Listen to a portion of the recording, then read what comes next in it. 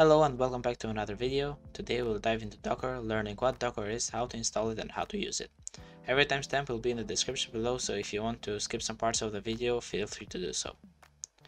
So without losing any time, we'll dive into what is Docker. So essentially Docker makes it easy to create, deploy and manage apps using containers, which are lightweight units that bundle an app and its dependencies. It ensures that your app works consistently across different setups, making sharing across the team really easy. So the key components of Docker are the Docker engine. This is the core technology. We'll use this later through its command line. The Docker image, which is some sort of a package that includes everything needed to run a piece of software, and the Docker container, which is an instance of a Docker image. So now we're going to install Docker. Docker is free and can be downloaded from the official website. All the links will be in the description below. Go ahead and download the .exe.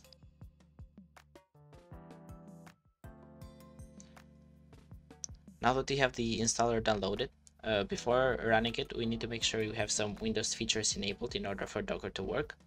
As we'll be running Linux containers, we need to enable the WSL or Windows Subsystem for Linux. To do so, we need to search in the Start menu for turn Windows features on and off. And right here at the bottom, you'll find Windows Subsystem for Linux. You can also turn on the virtual machine platform and Windows hypervisor platform. I'm not really sure if these are required or not, but I found out that sometimes it doesn't work without these. So you can go ahead and enable these. And then click OK and restart your PC. We'll now run the installer.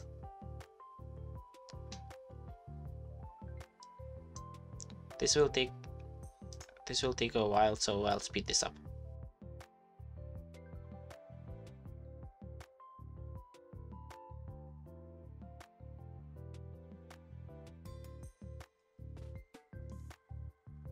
So the installation was successful, so now it's required to close the installer and log out of the system. So I'll do that just now. After logging back in, you'll be greeted with the service agreement. We'll go ahead and accept this. You can just go ahead and use the recommended settings for this. You can skip this step. You don't need to sign in to use Docker. Only if you need to upload images, but that's a topic for another video, so we'll just go ahead and skip it for now. It's gonna ask some survey stuff. You can just fill these. Let's take a walk through the whole application. So right here is the tab for containers. Right here we'll see running and not running containers. Here are the images that you have downloaded, or for now we have no images downloaded, but if you download any, they'll show up right here. So right here we have volumes. So volumes are like hard drives that containers use to save data. Builds, dev environments, and Docker Scout are something that we can discuss in another video, but as a beginner's guide we'll be focusing in containers and images. We'll now run an image of Ubuntu in Docker. You can find millions of images in Docker Hub, which is a universal repository for images. If we search right here for Ubuntu, you'll see the official image right here, and the command to pull this image. We'll run this image using the Docker command line tool. So go ahead and open a new terminal window. You can find the full documentation of the CLI in Docker's official documentation. I'll leave a link to this in the description.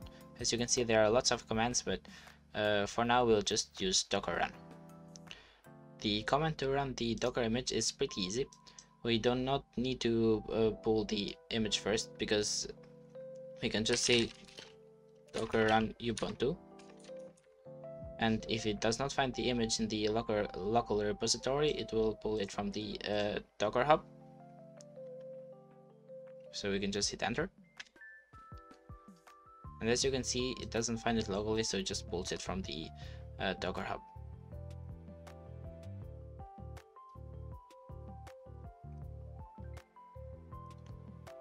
And as we can see, it just exited because it didn't have anything to execute. So we can see that the container was created and the image was pulled, but it just exited and didn't do anything because we did not configure it to run anything. So Docker basically needs something to run, needs an application to run, or anything like that to make these containers interactive, so we can use their terminal. We can just add a couple of options in here. So the first option we'll have in here is -i, which means interactive. This will keep the container running. We'll also need a -t, so we can have a terminal window. So let's do that. Let's say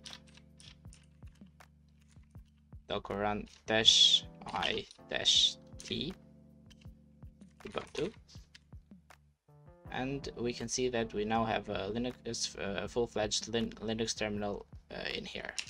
So we can run Linux commands, we can print the working directory, we can navigate,